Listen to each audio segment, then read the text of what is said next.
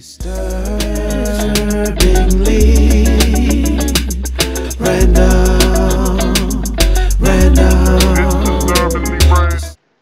I said, what do you feel about Kevin Samuels? Listen, Well, where does one Oh, you start? there? There's AG right there. okay, all right. Good evening, good evening, good evening. Hi. That's what's up. What up, AG? This is my man AG from the Disturbingly Random podcast. We got Tony here and everything from Mel's Cafe, and we're waiting for Mel herself to join us. She's probably stirring up a pot. This is Okay. we about to do some real some cross pollination of podcasts here. Let's see where we All go right, with let's this. do it. I'm ready. But we were just talking about. We happen to be talking about Kevin Samuels because we get a kick out of the stuff that he's saying, how he approached things. And Tony said that her and Mel was talking about Kevin Samuels as well. So Tony, tell us tell us exactly where you was coming from with it. Okay, I don't even know where to begin. There's so many different angles. So let's. I've only heard about him this week because I was listening to a podcast on Saturday and they mentioned him, and so I'm like, all right, the way he approaches it, fine. If people want to listen to him, fine, that's great. My first question is, what makes him a relationship guru? What's his credential? I'm going to ask you. So, what would make anybody a relationship guru? What would Okay, it so take? for me, that was it, right? We had this conversation. So for me, I don't know what makes a relationship guru, but I'll give you an example. Dr. Ruth would be a sex guru. She's someone I'm going to listen to. She's been talking about this Because for 50 years. She gets into because it. She she has had a background. She's because been she studying. well then I think that you're a sex guru too then because I think that you've had sex before. Yes, no. I don't know. See, not guru. Not guru. So you saying Guru to me, Dr. Ruth had more sex than you? Is what you're saying? no. But I didn't study all the different aspects of sexuality for men and women to be able to describe what's happening or how to get Let's be pleasure honest. from one point or the other. Well, let's be honest. Do you really think that Dr. Ruth and anything is really putting it down and anything, or she was putting it down at all at some point in her life? No, but she has credentials, okay? It's fine if you're But an opinionated person, but what are his credentials, okay? His credentials, he's an engineer. Why did he go from becoming an engineer to an image consultant? For me, I would need to see your well, relationship maybe because statuses. he know how to make people look good. Ain't that all it Yes, takes to be an image consultant? yes, it does. All He right, knows so how I'm to make. listening. He knows how to change images, right? All right, Yeah, so he's an fine. image consultant. So now you want to talk about relationships. So if you're going to talk about Okay, so relationships, how come I don't know anything about your relationships? At oh least if I wow. know about your relationships, then I know whether or not you actually had relationships. All right, Like see, you keep that. but we never heard about Dr. Ruth talk about how she was putting it down in the bedroom either. No, because she actually studied it like as education stream. Usually when you But study what? something as an education stream, you can say you're an expert or that you have knowledge in that area. So as long as All they right, got that but But piece of paper, as long as that piece of paper with black writing and anything on it says that you did it, then you did it. that's one stream. mm-hmm. The other stream I'm saying is, okay, fine. You don't have that, but you have relationships, but you keep that private. So I don't know if those were successful. I don't know if these are high earning relationships. Like you're the high earner and you have these women that you were trying to get them to aspire to. Like I don't know what that basis is because I have no idea what your credentials are. Okay. Hey I Tony, can I ask personally, you a question? We need to hear this. All right, Okay, all right. go ahead, AG. I'll say something. Oh, okay. Tony, No, go ahead, AG. Go ahead, AG. okay. How did Tony?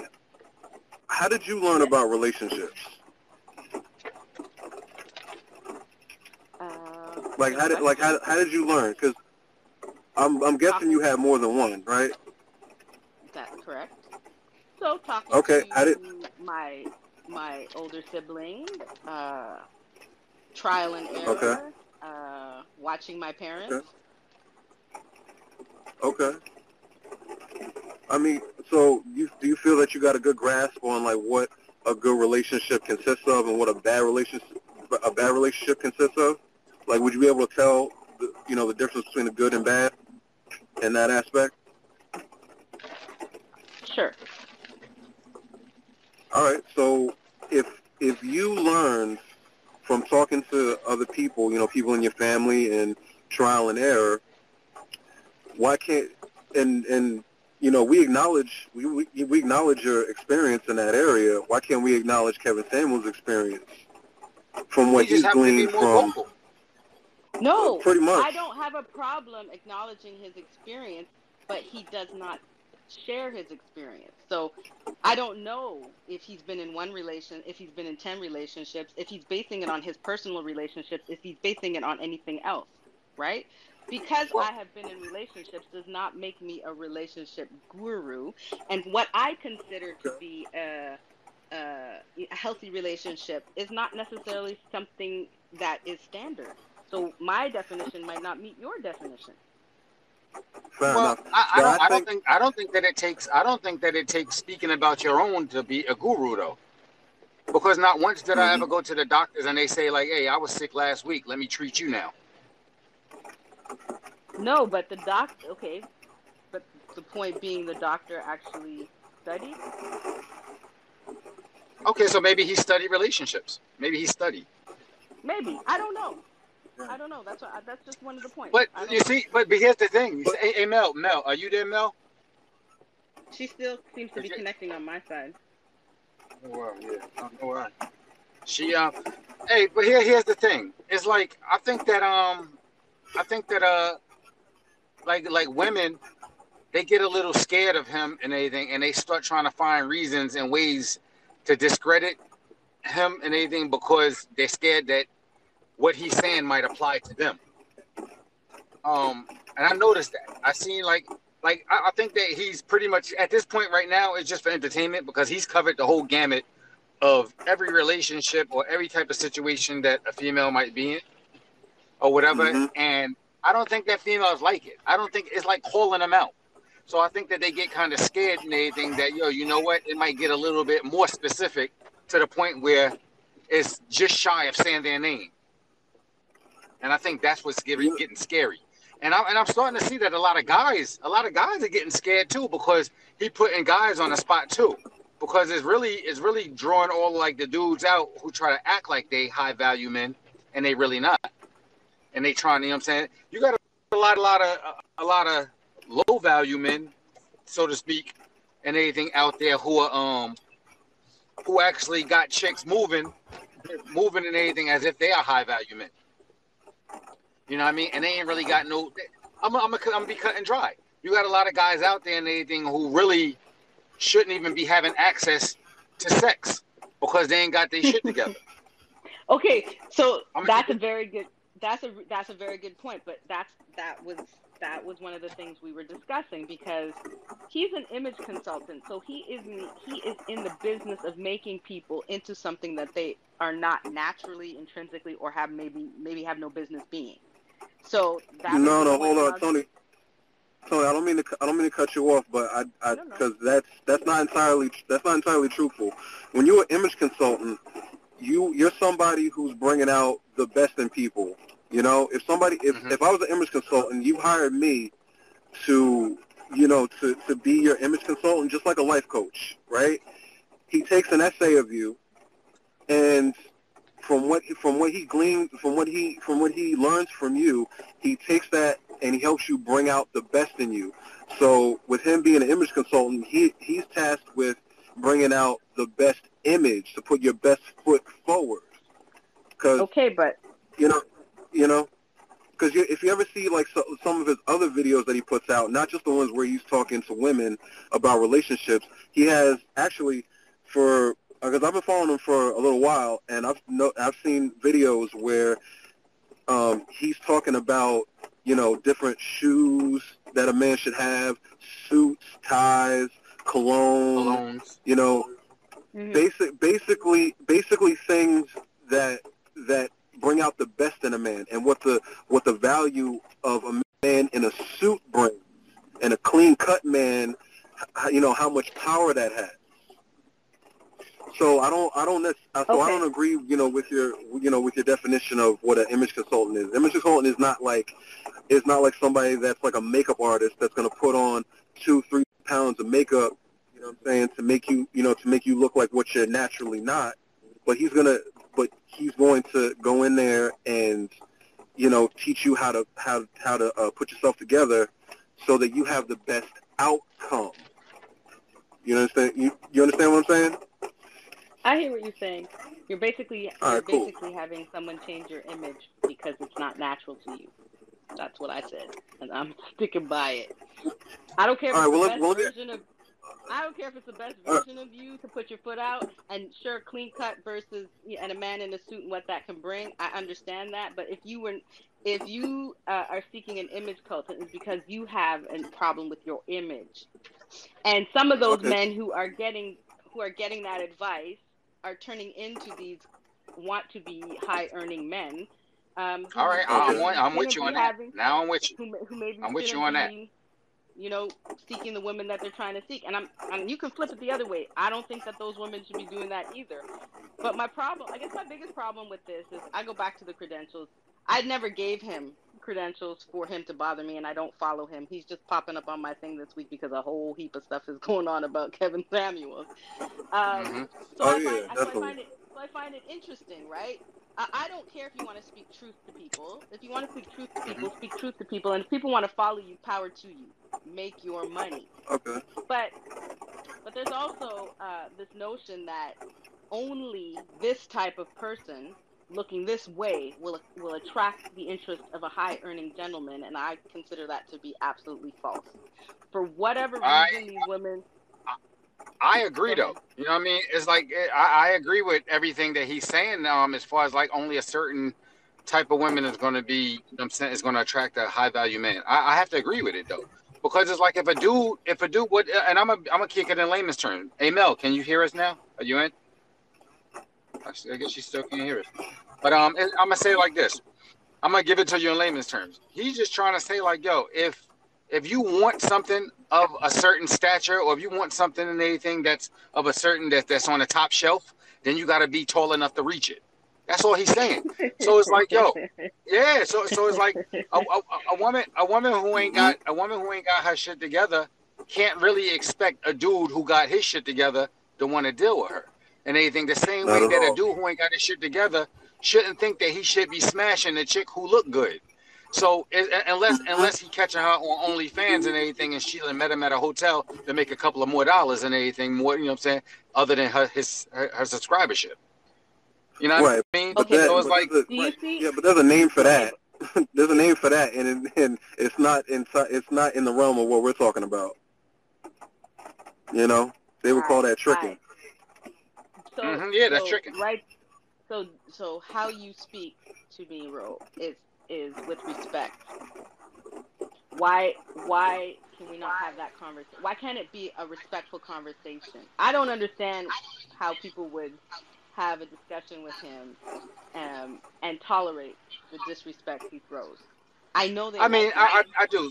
I will say like at some level he do get a little ill with it, but and anything, you know what I'm saying, even within it and anything, but you gotta understand, when he get like that, I can see that it's because he can tell like the women and anything, they not really there to get some information and anything so they can go in a positive direction and anything. They really just there because they want their Instagram to pop, or they really just there because they want to, you know what I'm saying, be like this, yo, I was on his show or whatever like that, you know what I'm saying. But if they just took like, you know, what he was saying and say, yo, you know what, this makes a lot of sense. Or maybe I need to pay attention to what he's saying right here and weed out a couple of things.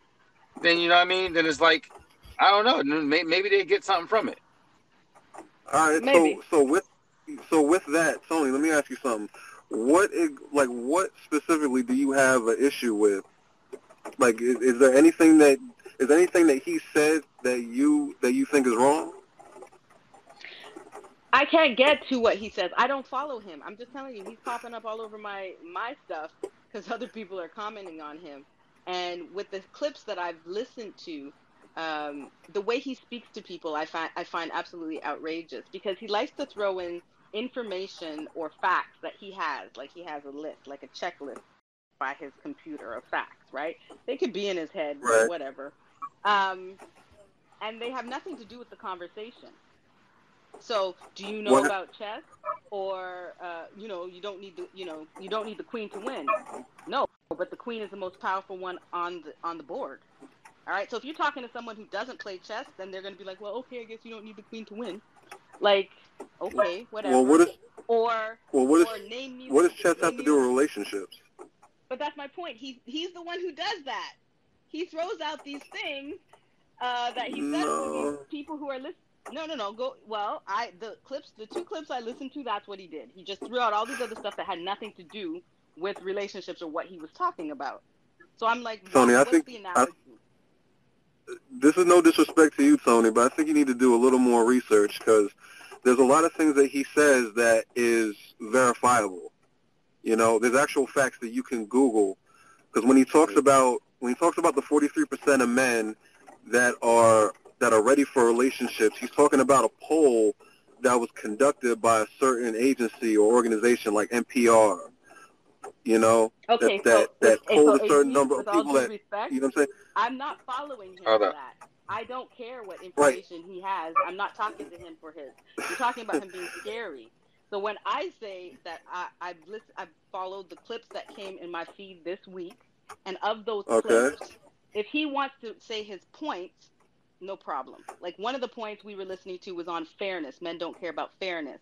I don't disagree with that. But the other stuff he threw in there had nothing to do with relationships, and it had to do with how he was treating the woman, or in this case, person, who was arguing with him, right? So that's where I'm like, how am I supposed to follow him if I can't watch this to listen to anything he might have to say that is useful? So how was he treating the woman? No, I gotta agree. I gotta agree. He do come a little hard. He do come a little hard. You know what I mean? He does. He does. But you know what? I gotta wonder. I gotta wonder sometimes in anything if like the women who call in, if they like it though. I think they like it. I think it's yo, Ro, did you notice that? It seems like they do because a lot of the times when you know he's getting, you know, he's starting to cut, real easy with them. It looks like they start like smirking and smiling a little bit, almost as if, you know, that was their goal, was to get cut. What was their goal? Which is weird. Because she's gone. Oh man, she got. I think this weather is kicking the service around something crazy. That's true. Mm-hmm. You know? Mm-hmm. Yeah, because I really want to hear her input. But let me ask you this, Tony. What's more important to you, the message or the messenger? Well, I can't get to the message if the messenger is distracting me, right? Like the medium is the message they said at one point. Okay. So I can't get to the message. Like I said, the second one we were listening to, and of course I don't follow him, so I am not the person talking about this. It's only because he keeps blowing up on everybody is like, oh, look at this, look at this, look at this. So the two videos that I watched this in the last couple days, the first one was him speaking to three women. And the three women, of the three women that he was speaking to, only one woman was really speaking. And her arguments were ridiculous. They were dumb. But I wasn't really sure. I turned around to the people I was talking to, and I'm like, what was the point?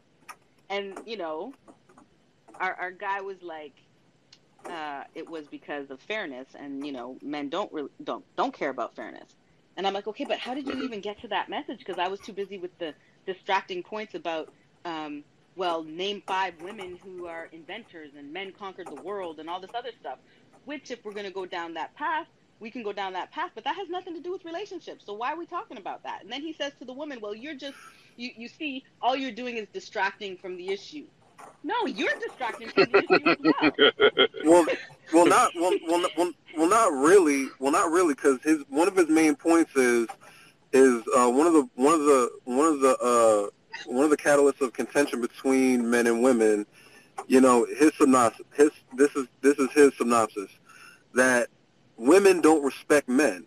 and what we've had and what we've done to the natural world to make it what it is. And, and he just, say that, and he say that. Wait. Root. He say that based on women saying like, yo, they don't need men and anything. So he's like, but you do, right? But you really do. But Right. then doesn't he also say that men don't need women? But you really. But he do say that because No, really, no. Because actually, men can run the world. Yeah. Men can run the world. Men can run the world and anything. You know what I'm saying? Without women. You know what I'm saying? We just can't reproduce. Mm-hmm. That's the only thing. Exactly. You know what I mean? But women can't do anything also including reproduce without man. You know what I mean? No, because man built the world so that women could get by in it. Yeah. But to break it down in like a very succinct axiom, it's men need women to reproduce. Women need men for security. And security is a large umbrella that kind of encompasses a lot of things, including, infrastructure, avenues to make money, food production, things like that.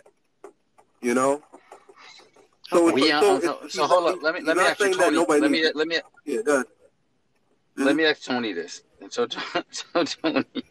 Tony, when he says that, I don't know if you ever got to the part where he say that the one thing that a high earning man or a high value man or any man want from the one thing that a man want from a woman, or three things that a man want from a woman is sex, silence, and a sandwich. Do that bother you? Yeah, that would bother me. That would bother me. Well, I commented on somebody the other day about that. That's hilarious. And accurate. Okay, so let me go back. Let me go back a little bit. Wait, no, time out. No, we gonna. Hey, you know what?